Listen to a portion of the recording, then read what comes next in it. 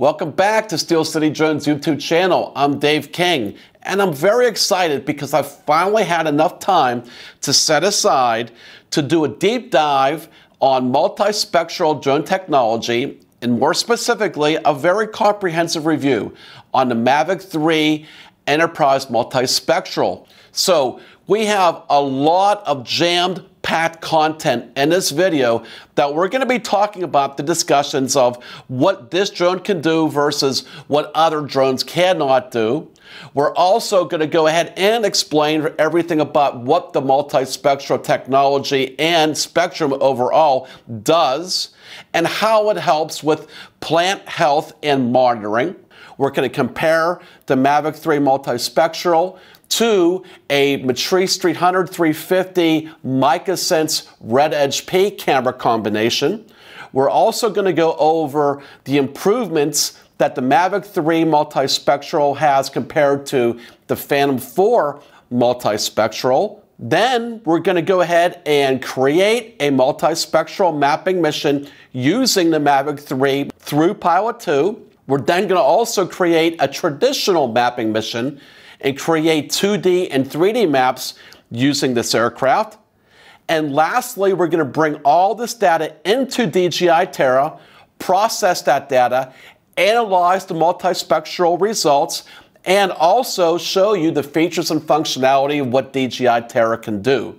So lots of good stuff that we're going to cover. Let's get to it.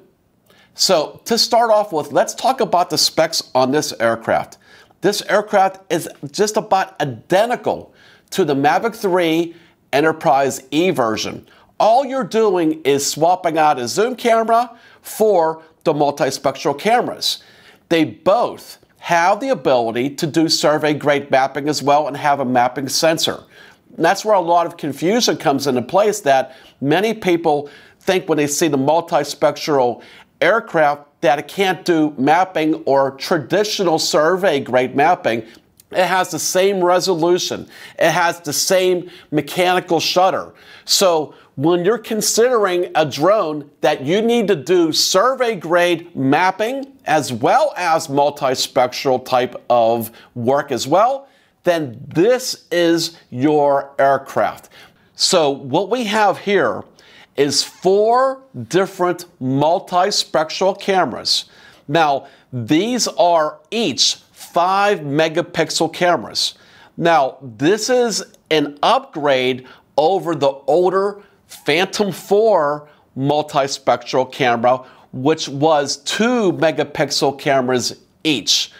This aircraft also has a light meter that's on the back of the aircraft. Now that's measuring the light from above because it's always measuring the changing conditions of the light. We might be flying all day long and the sun angles are going to be changing through the day. The amount of clouds and the cloud coverage is going to be constantly changing as well because weather conditions constantly change. So this light meter is going to help us maintain the highest level of accuracy and efficiency in the data that we're collecting. Now the light meter is right here, and that is measuring light from above downward.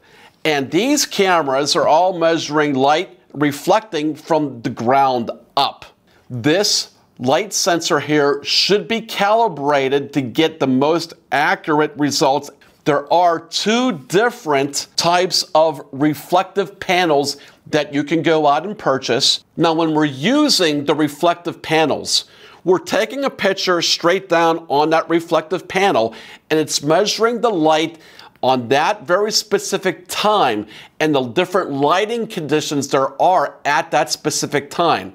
For those of you who are new to this technology and not quite sure on how the multispectral technology on drones works, let me go ahead and do a quick run through with that. So light is measured in nanometers, and what we have is visual light, and then we have beyond what the naked eye can see.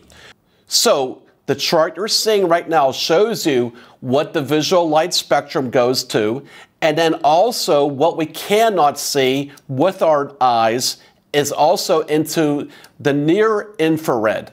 So in terms of vegetation and plant health, we can see how healthy or unhealthy something is by seeing that in the spectrum that our eyes can't.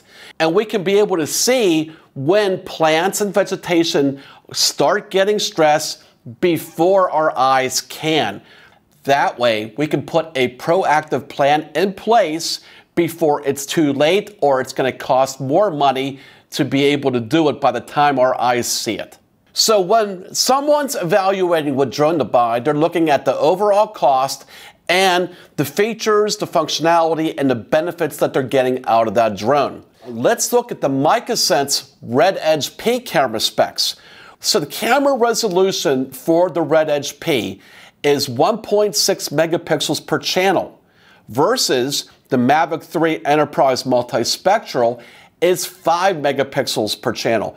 That is a huge bump in resolution and advantage to the Mavic 3 Multispectral over the Red Edge P. With the higher resolution of the Mavic 3 Multispectral cameras, we're going to be able to get a sharper image and we're going to be able to go ahead and find and detect smaller images faster. Higher resolution is also going to give us more GSD, ground sample distance per flight height. With the Micasense Red Edge P camera, at 400 feet, we're looking about a GSD of 7.7 centimeters per pixel versus the Mavic 3 Multispectral having a GSD of 5.6 centimeters per pixel. So again, much better resolution and better GSD on the Mavic 3 Enterprise Multispectral. Now, the one thing that the Red Edge P does have is a blue camera, and the Mavic 3 does not. But the majority of analysis done in multispectral applications is going to have the cameras that this does have.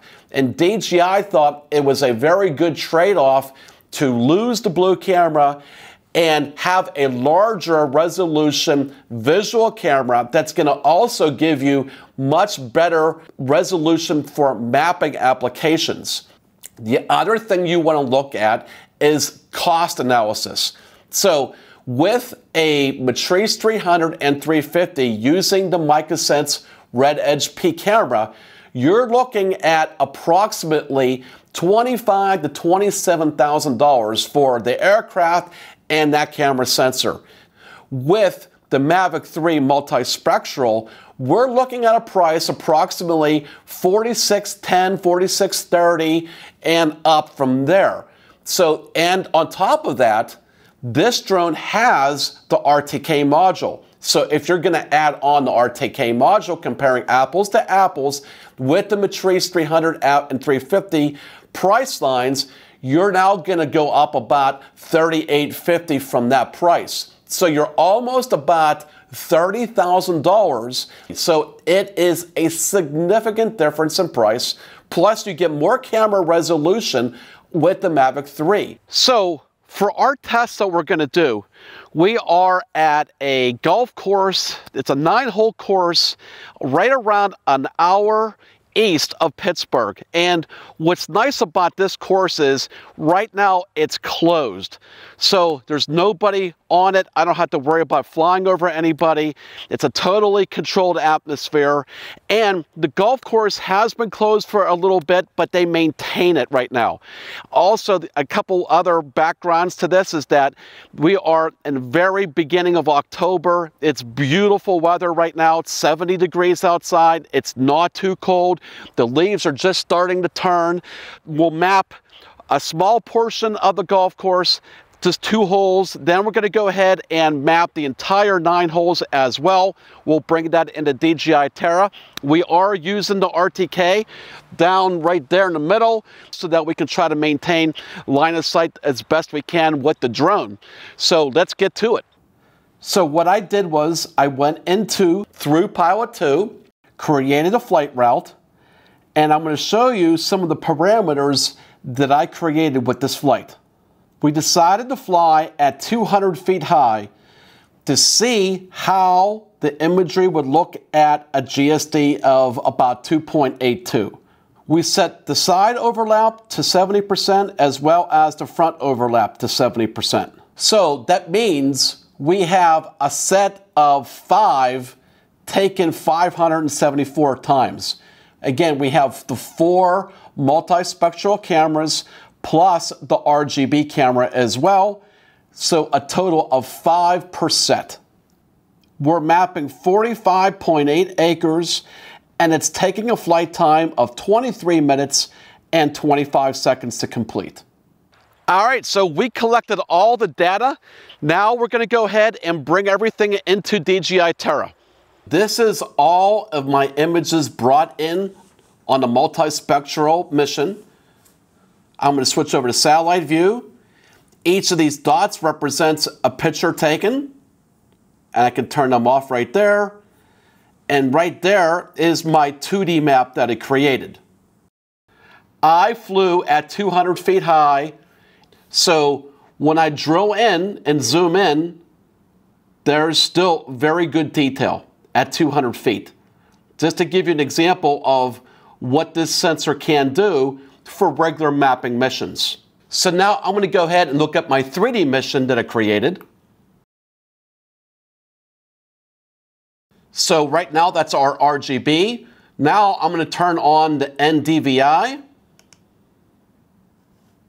Our NDVI map here is taking calculations of the individual bands and creating a plant health map, and also giving us a scale from -1 to +1, where 0 represents no vegetation. So everything in the red, or the darker colors of the red, is going to indicate a fairly healthy plant. So as we go down the scale into the oranges, the yellows, and the greens, then that becomes more stressful. So we can go ahead and toggle this on and off. I can zoom in and out, and I can get a very good A to B comparison.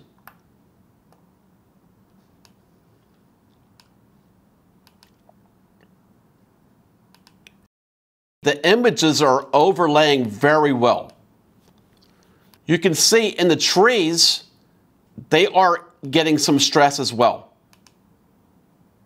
Again, to remind you, this is a golf course that is not currently open, and all they're doing is maintaining by cutting the grass on a regular basis. They're not adding any extra water. So you can see we do got some stresses specifically over here on this part of the golf course. So really is a very good indication, and this really is a great application for golf course management. This will give you a really good snapshot of the entire golf course without manually having to go right around in a golf cart, without inspecting every tiny little area of the golf course, that it's going to be able to save a lot of manpower. You'll also be able to see exactly where that stress areas are and how to be able to go ahead and correct and reduce that stress through fertilization and water and other means of maintenance. So again, a lot of data can be obtained from multispectral cameras. So it covers a lot of bases. So I hope this helps you determine if this is the right kind of application and or aircraft that you're looking to be able to get into and what it does. If you have any questions, reach out to us, put them in the comment section down below. We'll be glad to help you out.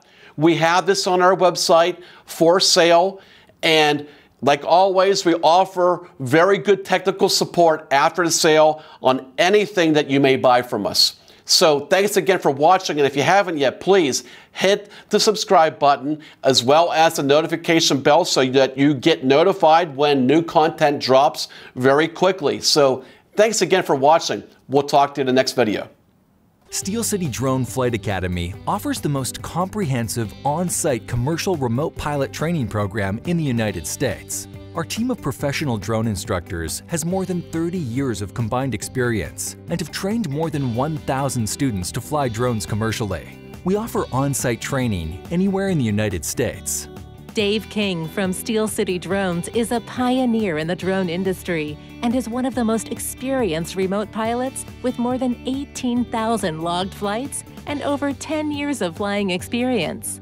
After working with more than 800 clients, Dave has taken everything that he has learned and incorporated it into Steel City Drones training program to prepare you to be the best commercial pilot possible.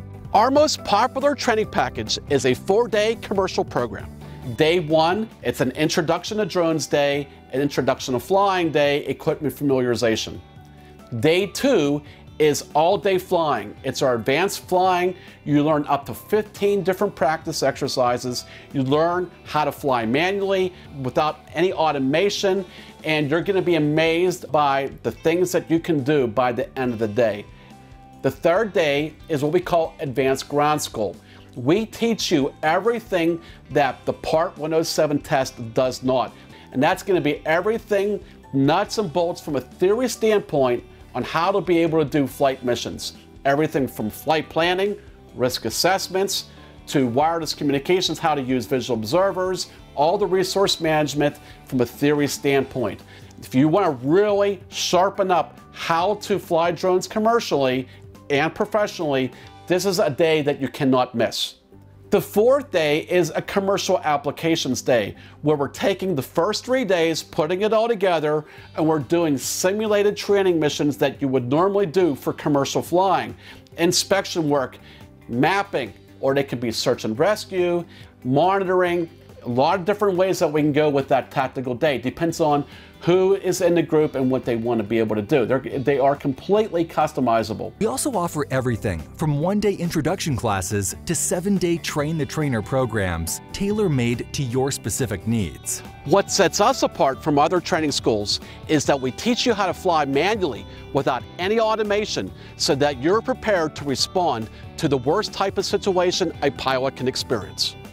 Steel City Drones offers small groups of up to 6 participants per instructor so that each student gets sufficient one-on-one instruction. I'm Detective Brent Dukes with Jackson Police Department. The thing I like most about Steel City Drones on-site training was that all the way from the setup, the most basic parts of the setup of the drone and the equipment, having an expert right there with us to answer any questions we had was so helpful. They offered a comprehensive package including equipment recommendations, training, certification, study guides, everything that we needed to implement this drone and into our department they provided. Some of the training that we got on site was flight planning, emergency drone recovery, should the worst case happen, dual flights with 2 controllers, one operator controlling the drone itself, the other controlling the camera.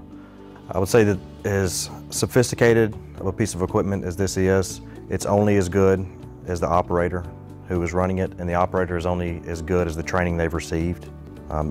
Because there's no way that I would have figured out some of the capabilities of this equipment had I not had David on site as an expert. I'm pretty capable with this type of equipment. I'm pretty savvy with technology, but there are things that I learned about this because David was there to answer questions in real time that I never would have learned on my own, or even with the other members of my department who were flying with me. If I didn't have his expertise in real time, there's just capabilities that I would be completely missing out on. My name is Robert Warrington. I'm the budget analyst at the State Training School in Eldora, Iowa. Working with Dave was fantastic. He gave us great guidance on what to look for and kind of his insights and what would really help for our kind of mission that we have here. And by building this, I think it's going to help the school accomplish what we're looking for. For more information about Steel City Drones training services, please visit our website at steelcityflightacademy.com.